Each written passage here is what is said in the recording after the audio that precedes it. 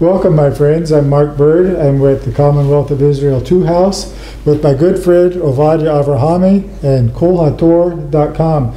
As we continue our conversation, Ovadyah, the question may arise, and it probably has, is that with the return of the northern kingdom, becoming together of Ezekiel 37, where the 2 sticks are brought together, Hashem will make them one, develops the one kingdom, the kingdom of Israel.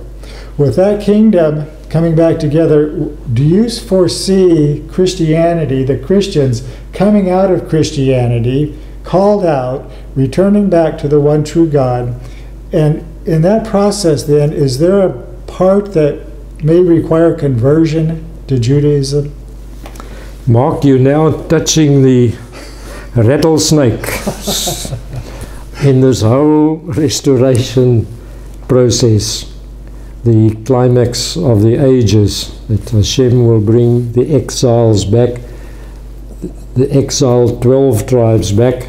He's already brought back the house of Judah, 2 tribes, and outstanding now, the biggest miracle of the lot, the second Exodus, which the Bible talks about.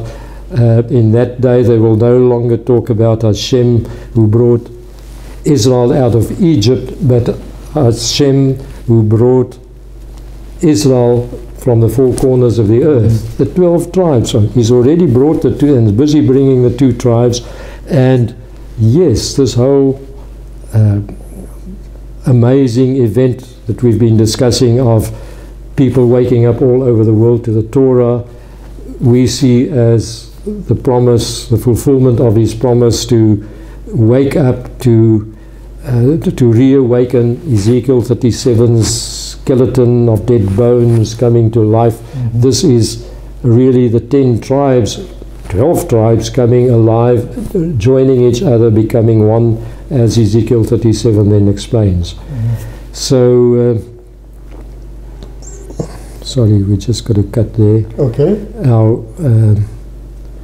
Our topic is do they have to become Judah? Okay, carry on from here. So we're facing this question: do these 10 tribes, wherever they are now, coming out of other religions, Egyptian religions, do they have to become Jews? Do they have to convert? And I think for that we've just got to get back to before the exile. What was the situation? It was 10 tribes living in this very area that you and I are sitting here today, Shomron, where the 10 tribes, the 10 kingdom, the northern 10 tribe kingdom, where their city and their temple and their whole setup was 10-20 kilometers from here.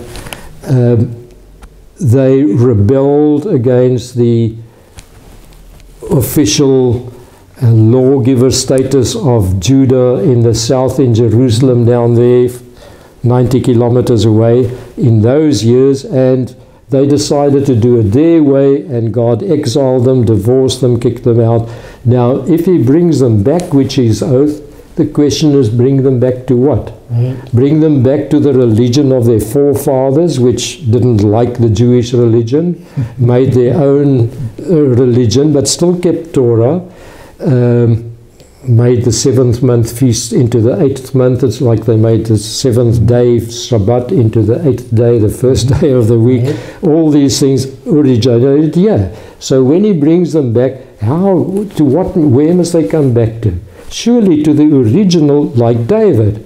Just before the kingdom split, David united this divided 12 tribes and made one nation in what? In the Torah. Hashem's blue-eyed boy, he kept the Torah. He managed to get the nation to keep it, but that's where it ended. From Solomon's time it started going wrong again. So do we have to convert? People say, we have problems here incidentally from both sides, from the Jewish side, who don't really like all these strangers, which is a risk to them to come and take them out of the Torah. They protected the Torah for 3,500 years. they don't like it, and the 10 tribers, the reawakening Ephraim, don't like it, because they say, I must become a Jew. I'm not from Judah. I'm from the tribe of Gad, Naphtali. I'm Ephraim. Why must I become a Jew?